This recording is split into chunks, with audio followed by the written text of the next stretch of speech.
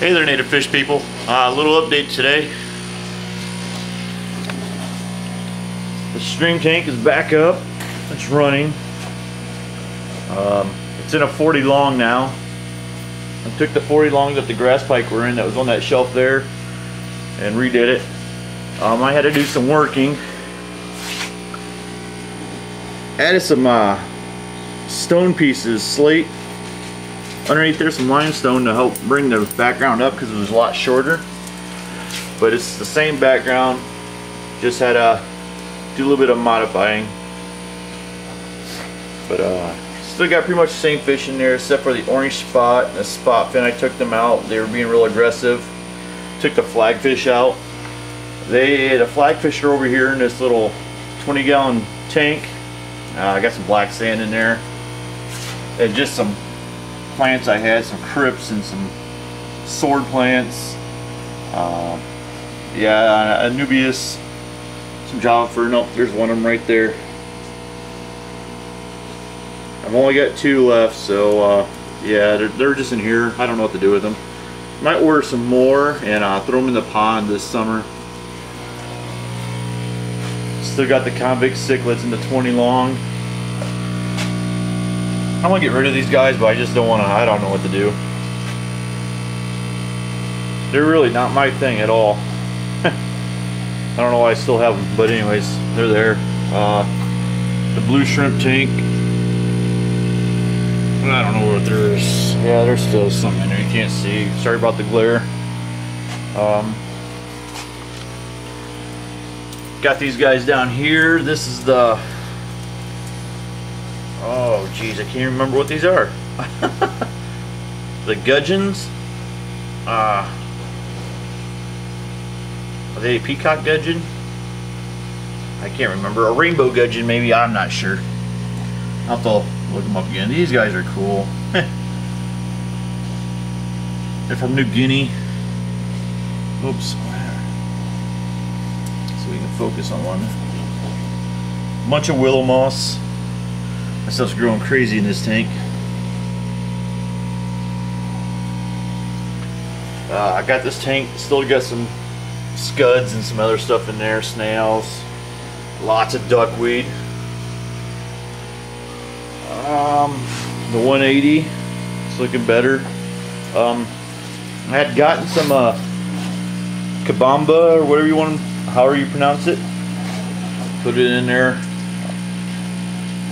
Yeah, the guy I got it from, I got a whole bunch of it, but it's in really bad shape and most of it just melted and withered away. And this is all I got left. I hope it grows and kicks out of it, filling that corner back there. Got the grass pike in here. Here's a small one with the messed up mouth. And then that's the large one back there. Now these guys, I got them at the same time. They were the same size when I got them. But this one with the messed up mouth just isn't really growing at all. And that one back there is like 8.5 inches now.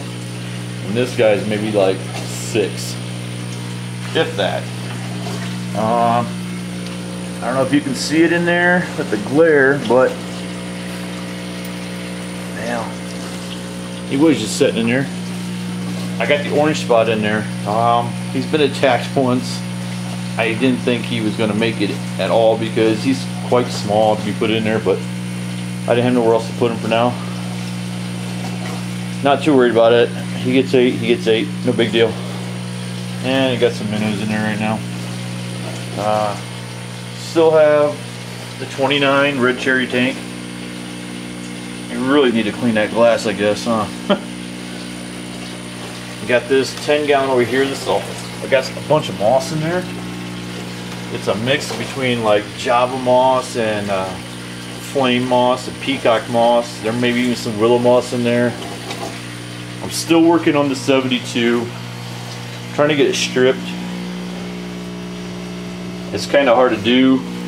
Work on this so much when you suffer from chronic back pain, but it's coming along. I'm hoping to get it going. I got an idea for it. I want to do a Florida spring tank, and got a pretty cool idea on the scape and everything else. So I'm excited. I really want to get this going, but I just hope the back holds out long enough to do that. Got the driftwood soaking in here still. So yeah, it should be able to weigh down. The 55 that had the fish in it before now just has some moss. Got some Christmas moss there, some flame moss there, a couple pieces of driftwood. That's about it. So yeah, I haven't been out collecting at all. We've been getting a lot of rain. The rivers are super high again. It's kind of depressing. I really want to get out and get some fish for the 180, but haven't been able to. Well, it's been really cold. It like warmed up really nice for 2 days and then get really cold again, and the fish just aren't biting. I tried to get some green sunfish the other day and just really didn't happen. But that's it for now. So click the like button, subscribe.